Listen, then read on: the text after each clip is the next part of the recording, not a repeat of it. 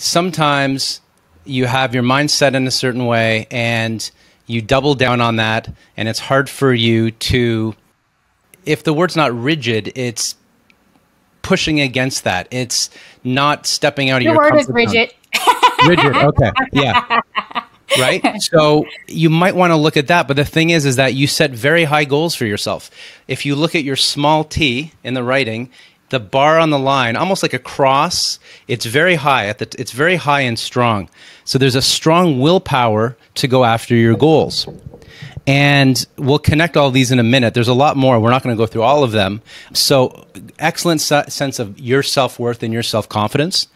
You sometimes are drilling down or bracing yourself when you feel that something has worked for you. And there's a lot of pride in the way that you're showing up in those areas. So sometimes pride is reaching up in the sky toward our goals, and you have high goals. And I would just challenge and ask you, is there times when you could let go of even what's worked well in the past for a better goal to pursue along those lines?